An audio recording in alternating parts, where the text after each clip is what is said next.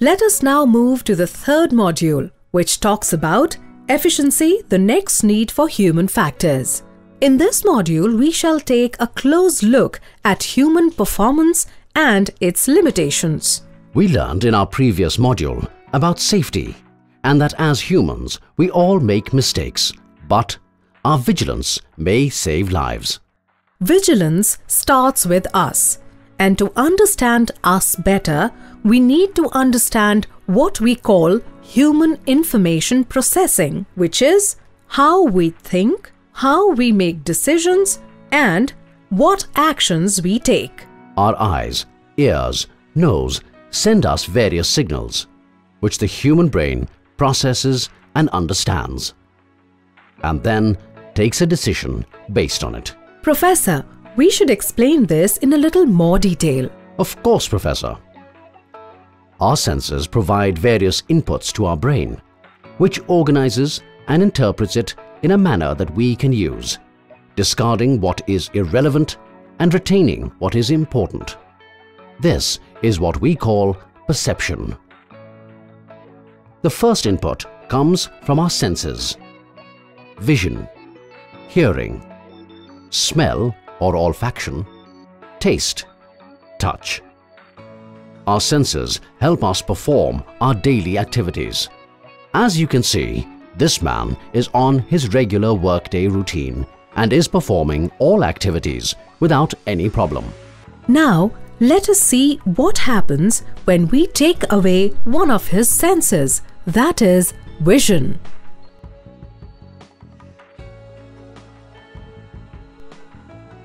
Now let's see what happens when we create a disturbance with his hearing.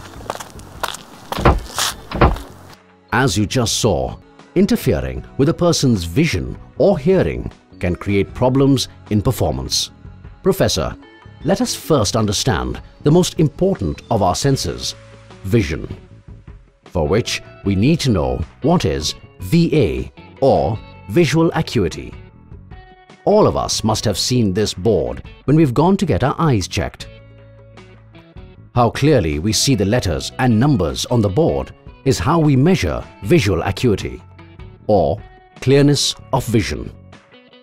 What can affect our vision, Professor? Many things. 1. Physical factors, which are imperfections in one or both eyes, like short or long-sightedness. 2. Ingested substances. Smoking, drinking alcohol, taking recreational drugs all affect our vision. We need to also remember that even some medically recommended drugs can also affect our vision. Lighting, too little or even too much lighting leads to poor vision. Vision is affected as much by darkness as by too much glare. 4. The object being viewed. Vision may also become unclear due to what we are looking at, how far the object is from us, the size and shape of the object, and whether it is merging with its surroundings or standing out in contrast, how quickly the object being viewed is moving, and the angle at which we are seeing it from. 5. Color vision. 8% of males and about 0.5% of females suffer from color blindness, which is an inability to distinguish between colors, most commonly between red and green. 6. Age. We also have to remember that the older we get, the more our vision deteriorates. What can we do to protect our vision, Professor? There are various things we can do. 1. Diet. We can take care of our eyesight by eating the correct food. Carrots, green leafy vegetables, fish and flaxseed all help in protecting our eyes. 2. Wear sunglasses. We don't realize that sunlight has UV rays that are harmful to our vision. We need to wear proper sunglasses that give 100% UV protection in all weather to protect our eyes. The amber-brown range offers the best protection. Remember, the effect of sunlight is even more intense in areas that reflect glare. We could also wear a wide-brimmed hat for extra protection. 3. Eye lube. Our eyes need to be lubricated for better vision and protection against deterioration. Both heat as well as air conditioning cause dry eyes. So when we are indoors, we need to ensure that the AC vents are not blowing directly into our face. Eating oily fish and flaxseed also helps preventing dry eyes. 4. Quit smoking. Need another excuse? Smoking affects eyesight, so quit smoking today. 5. And finally, very importantly, regular checkups. We need to get our eyes checked regularly so that any problem can be detected and corrected at an early stage. We need to get our eyes checked at least once before we're 30, at least twice between 30 and 40, and every 2 to 4 years after we cross 40. Shall we now move on to the next important sense, hearing? Yes, the process of perceiving sound. But let us start with the difference between sound and noise. Sound is what we hear. Noise is any sound that is noticeably unpleasant. It is important for us to understand sound in the aviation industry for one simple reason. The normal decibel levels or sound levels that human beings are subject to is between 30 and 100. Above 120 dB may result in ear discomfort, and 140 dB sound may rupture your eardrum.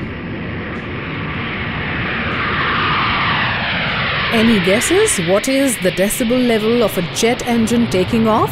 130 to 160 dB. Exposure to such high decibel levels for such long periods results in various problems. Physiological, which is discomfort in the ears, eardrum rupture, and even permanent hearing impairment. Psychological, such as irritability, fatigue, poor sleep quality, headaches, vertigo, and nausea. Noise can also interfere with normal speech, making it difficult to understand. Finally, sustained exposure to noise affects performance by causing distraction and increasing the possibility of mistakes. Since we now know that noise adversely affects our health and performance, we need to always take steps to protect our hearing. The first step is to be aware of the noise level we are being exposed to, and ensuring that we limit our actual hours of exposure. Secondly, always wear protective equipment when sustained exposure to high decibels is unavoidable due to the job profile, as happens in the airline industry. Earmuffs, earplugs, communication headsets. And Professor, what is to be noted is that use of these protective equipment not only save us from physical and psychological problems, but also help improve efficiency by filtering out high-frequency background and making voice communication that much easier. Our senses provide the inputs which are then stored in various ways in our memory. What is interesting is that even our memory is of different kinds. Ultra short-term, which retains an exact copy of what is seen or heard for just a few seconds, like a snapshot. Short-term memory allows us to store the information for just the duration required, to use it usually about 20 seconds. Long-term memory, the capacity for which appears to be unlimited, and which stores information that may not be used at all times, but which can be retrieved as and when required. So, Professor, memory is nothing but registering information, storing it, retrieving it when required. But Professor, this does not mean that each time we perform an action, we have to first think about it, right? Absolutely not. Humans have what is known as motor programs.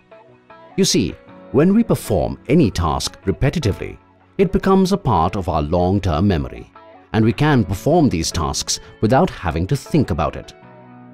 For example, when we first start driving, we have to think about each step. But once we have learnt it, we can perform it automatically without giving it any thought. To sum up and return once again to the human information processing model. This man was operating a forklift relying on his motor programs. His sense alerted him that something was wrong. His memory told him that crashes at speed cause damage. He took the action of applying the brakes and an accident was avoided. This is what we call in a word situation awareness, or simply being aware of what is going on around you, being able to predict what is going to happen and taking a decision based on it.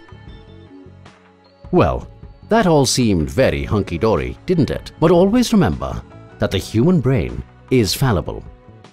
We may have faced some interference during receipt of information. We may have received half the information and assumed the other half due to prior knowledge, which may have been incorrect. We may have received the correct information, but our mind rejects it to try and fit it into something which we believe is more correct.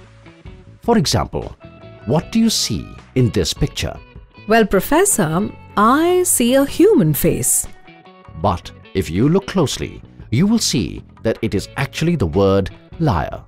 But our prior knowledge of human faces makes us reject what it is and see something else. As a result, our perception may not be correct, and decisions based on incorrect perception might be wrong. We finally move on to the last part of this module, which is the limitations of human memory. We may see something, but not remember it.